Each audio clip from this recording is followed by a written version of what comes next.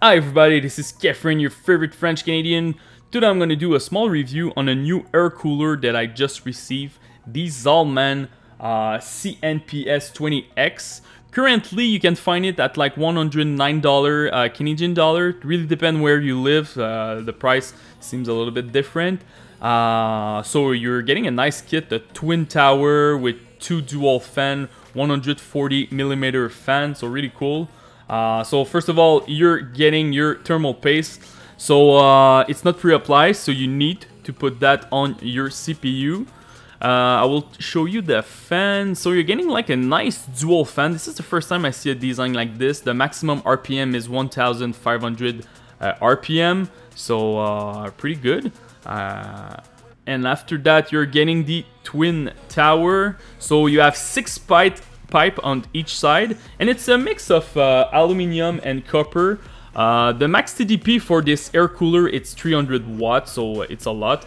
I'm gonna test it on my 3900X Ryzen. So I will show you first of all what it looks like inside of my case, and after that we're gonna do some video game benchmark and some benchmark CPUs. So this is pretty much it inside of the case. It's really silent, honestly. You don't hear it when it's running. I was using a previous the AMD cooler that came with my old 2700X Ryzen. So as you can see, like, it's very like silent. You're getting a nice RGB that you can plug directly on like whatever, an RGB controller or just on your motherboard. You can change it with, like, for example, your gigabyte RGB lighting or whatever that you're currently using. You don't really see the second fan. That's a bummer. It's between the two towers, but you still can see the first one, and you can change it with different pattern that you want to use. Another thing that I want to mention, it's really easy to install it. I didn't have any issue.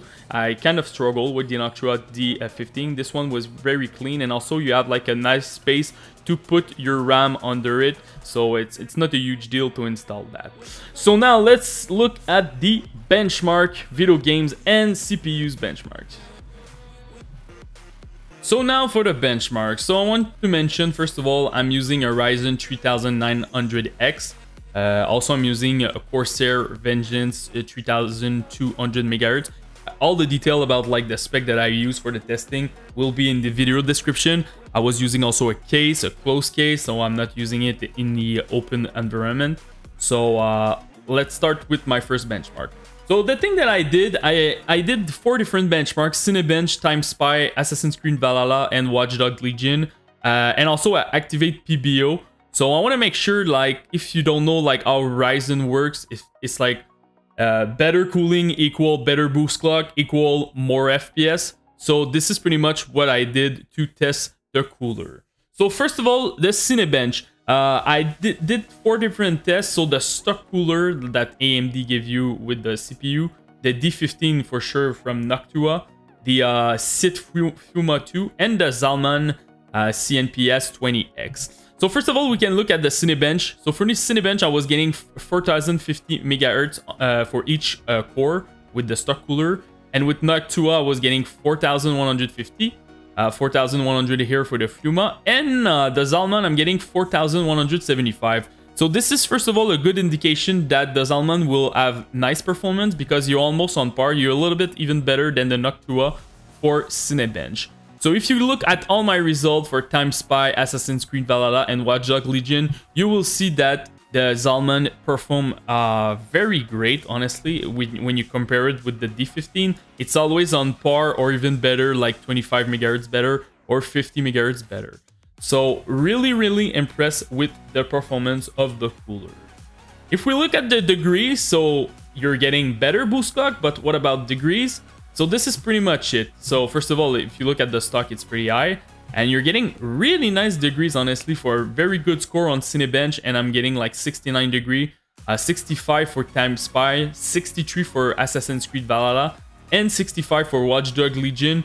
Again, if we compare it with the Noctua, always on par or a little bit better.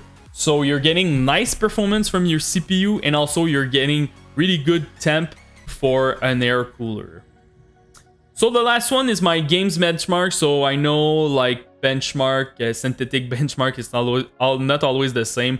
So I will show you like real one, Warzone, a game that a lot of people is playing, Battlefield 5, Cyberpunk, and Assassin's Creed Valhalla. Not the benchmark, but more like when I was playing. And this is my boost clock with PBO activated on the 3900X Ryzen CPU. So again, really good boost clock, as you can see, 4.4, 4.4 here. So honestly, really impressed with it. It's really on par again with the D15.